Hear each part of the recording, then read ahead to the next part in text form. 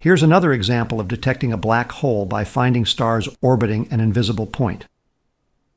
In 2023, a team of astronomers detected a possible intermediate mass black hole of roughly 800 solar masses at the center of the M4 globular star cluster. They examined 12 years' worth of M4 observations from Hubble and resolved pinpoint stars. The suspected object can't be seen, but its mass is calculated by studying the motion of stars caught in its gravitational field. The black hole has an event horizon that is a little more than half the diameter of our Moon.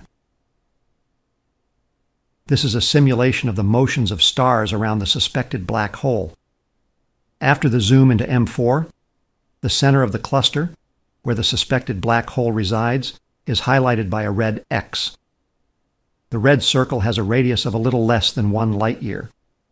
It delineates the sphere of influence of the intermediate mass black hole.